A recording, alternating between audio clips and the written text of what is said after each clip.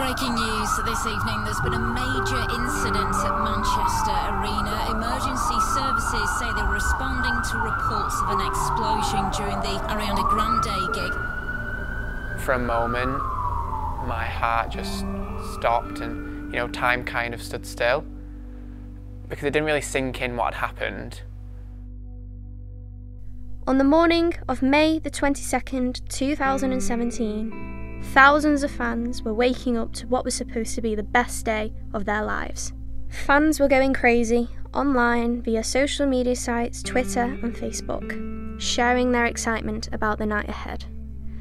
No one knew just what the night had in store. The nation went into panic and a town was left in pieces. 22 killed and over 60 seriously injured. This is the story of what really happened that one fateful night. What life was like after the attack, and how one city came together to help comfort the victims and show the world that we are united. This is One Love.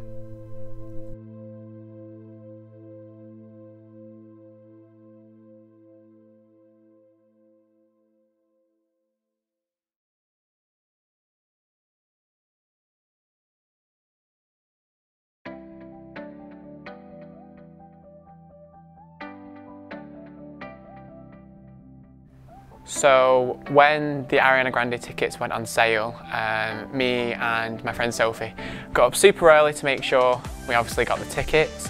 As soon as we booked the tickets, we thought we'd make a night of it, and we booked a hotel as well, not too far away from the actual arena.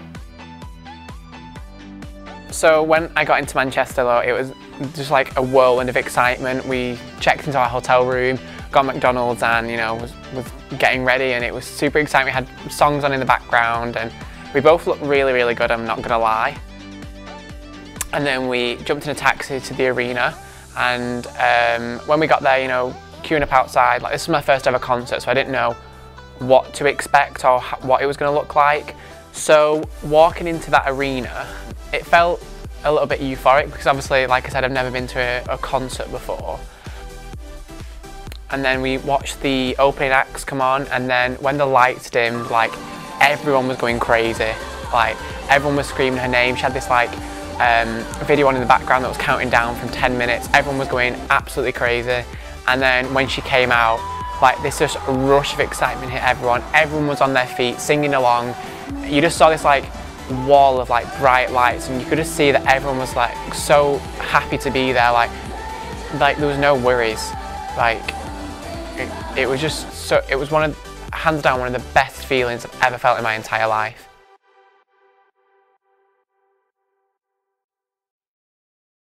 Oh my God, what just happened?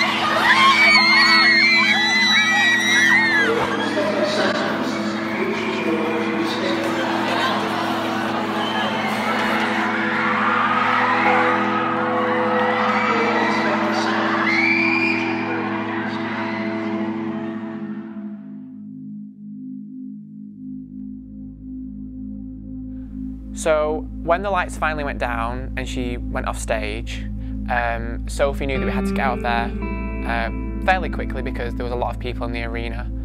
So we made our way down the stairs, and as we were walking out of the building, we just heard something in the background, and automatically you're not going to think what it is.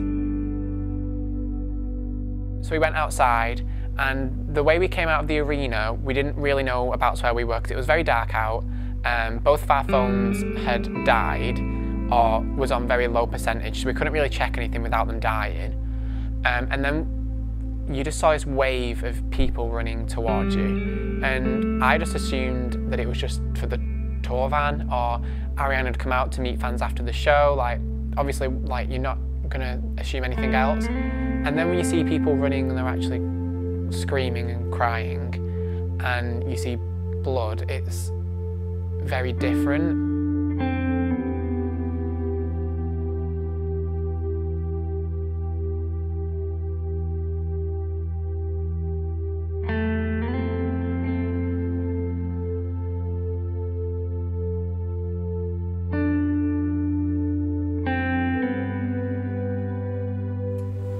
So I rang Nathan in an absolute mad panic, saw the news footage, and it was just absolutely catastrophic. Like, I can't even explain to you how panicked I felt seeing, you know, the starts of this news coming through to Sky News and the information coming through. It was just absolutely horrific.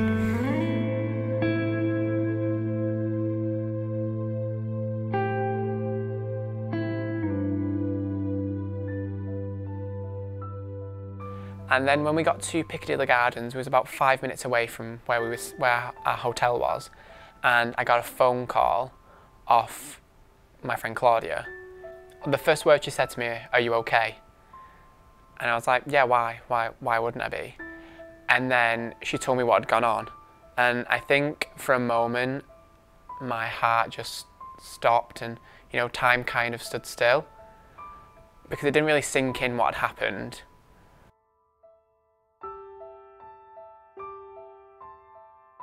So after I finished on the phone, we headed straight down to our hotel, which was on Oxford Road, and we got in and switched on the news, and that's when it finally hit that we'd just been in the middle of a terrorist attack.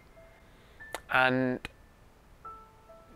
I've never seen Sophie so quiet or so, you know, she's got a huge personality, and you know, she likes to voice her opinions, and to see Sophie sat so quiet and, you know, in the corner, she was tucked up in the blankets on the bed, and I think this had honestly, and me as well, I think it honestly changed both of our lives forever.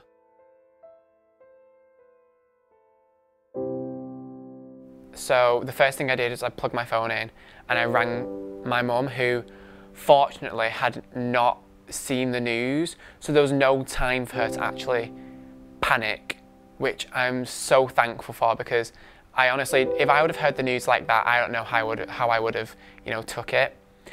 So I rang my mum to let her know that I was okay, I was safe, that me and Sophie were obviously in the hotel room, nothing had happened. But the worst thing that happened was when I rang my nan. I called her after I hung up with my mum, and the first thing I said to her is, "Nan, I don't want you to panic." And she'd obviously just woken up, like, it was very late, she was obviously in bed already. I was like, "I don't want you to panic, but something's happened at Manchester Arena." And I could just hear her start crying in the background, and I was like, no, like, I am honestly fine, like, me and Sophie are fine. And she was like, "I just want to make sure you're okay," and my heart honestly broke at that point. And that's when the floods of messages started coming in. I had people that I've not spoken to for years messaging me, asking me if I'm okay. People that I don't really know messaging me, asking me if I was okay. So I thought the best course of action would be to post something on Facebook, just a status saying that me and Sophie were okay, because a lot of people knew that we were there, and also a lot of people didn't know we were there. So I just wanted to get the information out there fast.